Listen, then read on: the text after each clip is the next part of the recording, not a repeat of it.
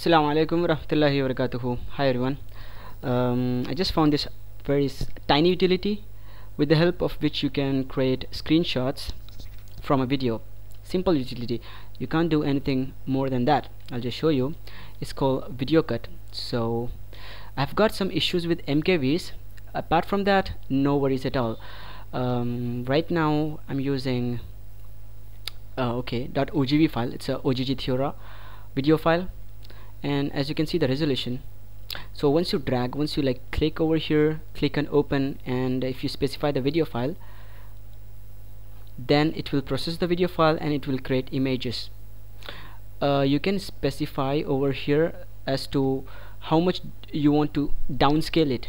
Okay, I've done it only 40%. This is the default settings, so it will downsize it to 40% of the original resolution. Original resolution is 1080p. So what you can do is export it, save it. I will save it in the desktop itself, 1.png. Yeah, so I'll just minimize this. As you can see here, I've got the PNG, and look at the file size. It's 3.8 MB and the resolution is huge, the pixels with lots of pixels. Okay, I'll just launch it.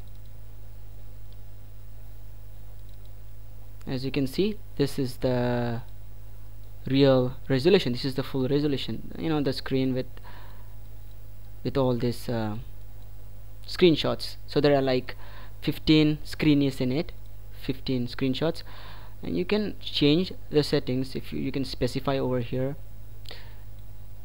Where is it? Yeah, if you go click on options, main options, as you can see the count of frames, it's 15. You know, you can increase it, and there are 3 rows, right? 3 columns, not rows, 3 horizontal columns. So you can increase or decrease it if you want, and this is the offset.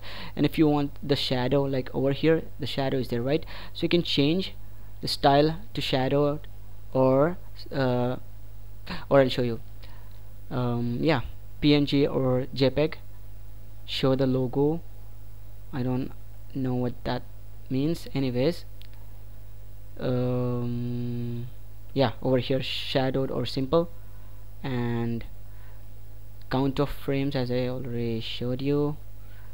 I think this is the gap between each frame, scale of frames, like I told you, and this is the quality. Okay, just cancel this.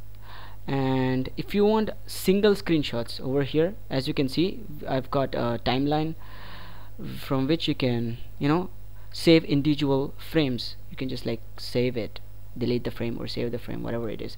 And if you want to select all the frames, save all the frames, you can choose this save frames, like many images. You can choose this. You can print it, delete frame, and so on. Okay, I'll just show you this frame, for example. Save it, shot.png. Minimize this, and here I've got the frame. So very nice utility to just make screenshots, so you can paste in forums and stuff. You see, it's 1080p. I guess that's it. Assalamu alaikum warahmatullahi wabarakatuh.